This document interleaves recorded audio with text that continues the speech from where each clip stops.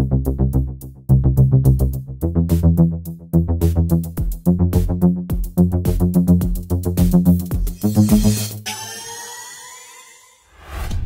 guys, Barry here with Epic, wishing you either a good morning, afternoon, or evening, wherever you are.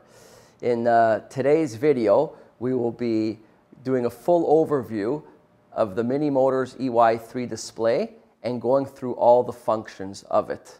The Minimotors EY3 display is most commonly used with the Dualtron scooters, the full lineup, since Minimotors is actually the creator of the Dualtron scooters, but it's also commonly used with other scooters and popular brands such as the Kaabo brand, particularly for their top models like the Mantis and Wolf Warrior Pro.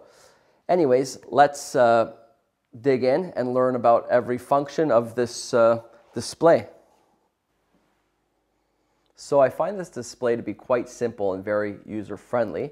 When you look at the display, there's only 3 buttons, which consist of the power button, the selection button, and the mode button.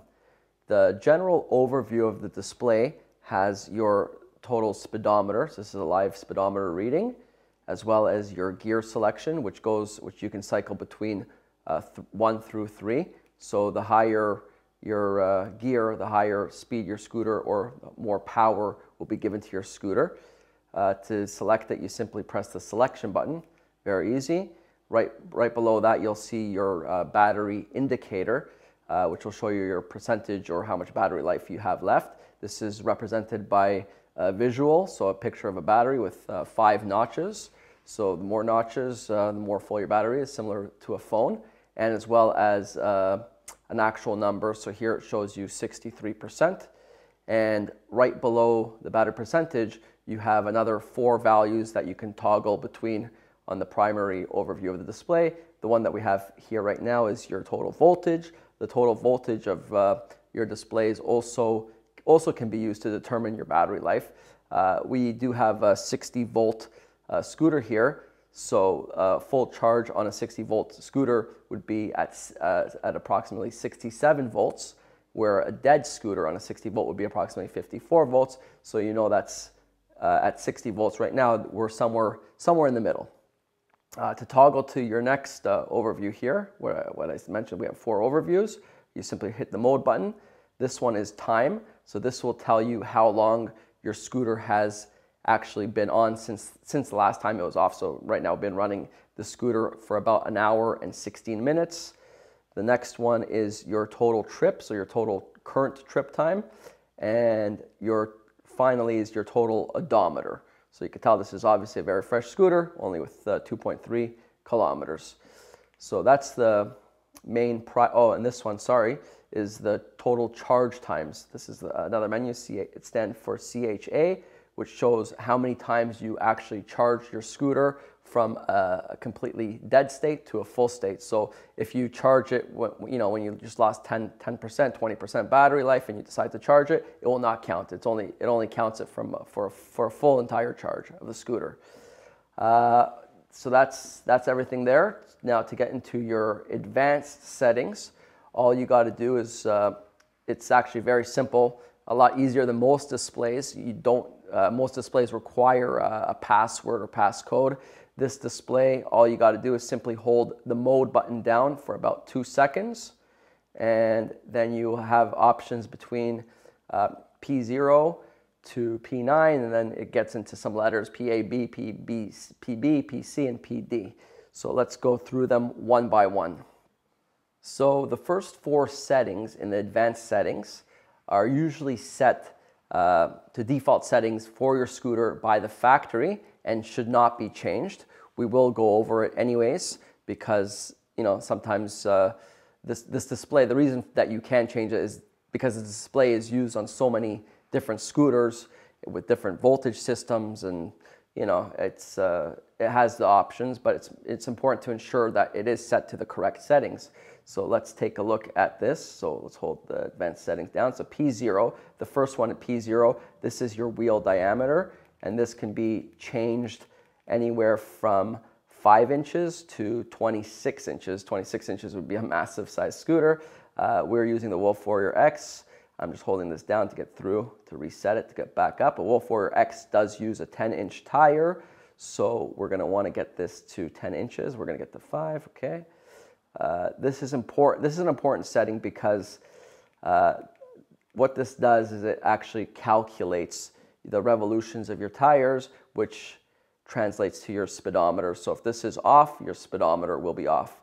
P1 is your voltage setting, which can be changed from 36 volts, 48 volts, 52 volts, 60 volts, and 72 volts. The Wolf Warrior X is a 60 volt system, so we're going to want to make sure you can see the battery climbing up as you have lower voltage because this is incorrect, but 60 volts is the correct setting for the Wolf Warrior X. The battery should come back down to the correct level. So it gets out of the advanced settings pretty quickly, so probably 2 seconds. So you're going to want to hold that mode button here. We got out again, so let's hold that mode button again to get back in. So P1, here's P2. P2 is your pole magnetics, so you don't want to touch this. It's usually set to 15 by the factory, so let's leave it at 15. Oops, I got to go back to 15. Let's do that. This you don't want to mess it with. 15. Okay. P3. P3 is your speed signal direction, also a default setting by the factory. You don't want to touch that. P4, this is your metric units. So this can be either in imperial or metric. So 1 is going to be miles per hour and 0 is going to be kilometers per hour. Since we're in Canada, we use kilometers per hour, so we're going to leave this at 1 at kilometers per hour. Let's hit hold mode again. P5. P5 is what enables or disables zero start. So zero start is set at when the setting here is set to 0. It will enable your scooter to simply start from a 0 start, which means you can simply touch the throttle and the scooter will go. Where 1 is not, disables the 0 start, and you'll have to actually rotate your motor wheel, so maybe kick your scooter a little bit for the throttle to be engaged. We actually highly recommend that you do keep it at a non-zero start, so to kick it, because a zero start can be dangerous. Let's say you leave your scooter, a high-powered scooter, on, and you have somebody that doesn't know what they're doing. They simply tap that throttle. It will, or even yourself, and it'll go, possibly hitting something or injuring somebody. So let's make sure P5 is set to 1, which is going to disable it. So the next setting is P6. P6 is your cruise control setting. Cruise control can be enabled or disabled. 0 would mean that the cruise control is off, while 1 means that the cruise control is on. So what does cruise control do? Essentially, it's cruise control. So if you have your cruise control on, what happens is when you hold the throttle down for about 10 seconds or so, and you maintain a certain level of power or speed, it will hold it once you let go of your throttle. To disengage the cruise control, you can simply tap your brake lever and it'll cut it out. Cruise control, it's a nice feature because it allows you to, especially if you're going on a long trip or a long stretch of road, you can let go of that throttle and relax your hand just on the handle, on the grip. However, you got to be mindful because once you do let go, sometimes you think your scooter is going to slow down. It won't slow down if your cruise control is on. So we recommend this setting once you're more accustomed and used to your scooter. At the beginning, I would probably recommend to keep cruise control off. So keep it at the setting 0, especially if you're going to give the scooter to somebody. Okay, the next setting, P7, is your acceleration speed. So this is used to increase or decrease the acceleration speed. And this can be set between 0 and 5. The lower the number in this case, the faster the scooter or more aggressive the scooter will be. So 0 is going to be your most aggressive start, where 5 will be a slower acceleration, so more gradual, more smooth, essentially. It'll still reach the same speed, but again, just more gradually, where 0 is just going to kick it or like rip it faster to that speed. Usually we recommend to leave this somewhere in the middle, but again, if you're getting used to the scooter, it's fine just to start at 5. I like it. I'm very used to the scooter, so I usually keep it at 0, but most people I've heard keep it at level 2. So it's somewhere in the middle. All right. Next setting is P8, also an important setting. This will go between 5 to 100, and this is the percentage. This is actually you can assign how much motor power. So 100 percentage will give you your full motor power. So this will decide what your maximum speed is. So when it's set to 100, it's going to give you the maximum speed that the scooter is able to do. So if you wanted to slow your scooter down, you can do this by setting it to, say 60 or 70, or if you're lending it to somebody, you can, and you're not comfortable with them using it, you can tame it down, essentially, right? So anyway, I'm going to leave it at 100. I like it at 100 because once I'm used to the scooter, and once you get used to it, you can control this with the throttle. So we'll go back to 100 here. Go slowly to make sure we don't overrun it. There we go, 100. All right, and the next setting is P9, which is your motor torque, and it sets the amount of torque. So let's go back into that. So 1 will be 50%, 2 will be 75% torque, and 3 will be 100% maximum torque.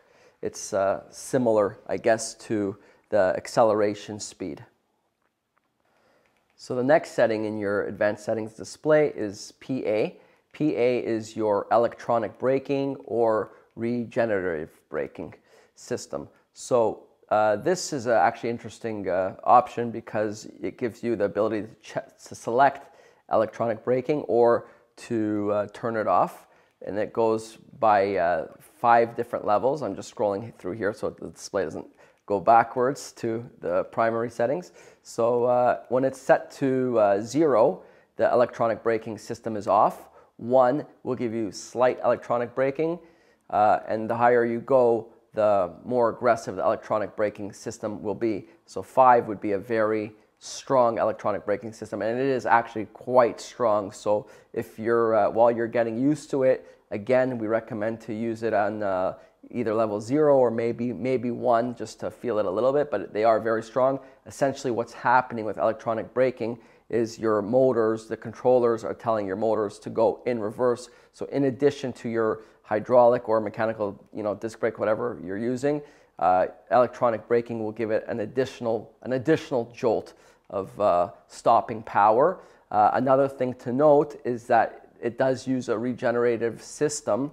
So it's important to be mindful that when you're going in a hilly area, particularly downhill, and your battery is fully charged, you don't want to hit that brake because it can the voltage could increase too high. But luckily, most of these systems, they do have an overcharge kill switch, so that won't happen. But either way, it's important to be mindful of it. The next setting is PB. PB is simply your display brightness level. This can be toggled between levels 1 through 5, or actually 0 through 5. 0 would be display lights off, 1 is dim, 2 gets brighter, up to 5, which is the brightest. Let's go back to 1 here. PC is your scooter auto turn-off time. So if you here right now, we have it set to 30. So this means if your scooter is on for 30 minutes, it will turn off after 30 minutes. You can, of course, set that to a lower number, 1 minute, which is obviously too slow. Usually by default, it's set to 5, I believe. but you can set it to whatever you want. So here we can leave it at 10 minutes. So now at 10 minutes, the scooter will turn off. PD, the final setting, an advanced setting, is your electronic, sorry, not electronic, but your ABS anti-locking braking settings. So this feature, a lot of times people will contact us and say, hey, something's wrong with my scooter because when I hit the brakes, I get this kind of sound. That's what the ABS does, and they think something's wrong with it, but it's actually, you know, it's actually a proper feature that can be changed within your display. It's commonly good to be used, you know, for snowy or icy areas. But if you find it annoying, you can simply turn it off by going to 0. 1 will have your ABS on, and you could play with that. You could see what the difference will be when you, as soon as you hit your brakes. So yeah, I mean, that pretty much sums up everything for this Minimotors i3 display. So hope you guys enjoyed the video and learned everything there is to know about the Minimotors EY3 display. If you have any questions or comments, please ask below. We will get back to you as soon as we can. If you enjoyed the content and this video, please don't forget to like and subscribe for more videos like this. Until next time, we wish you an epic day or night. Peace.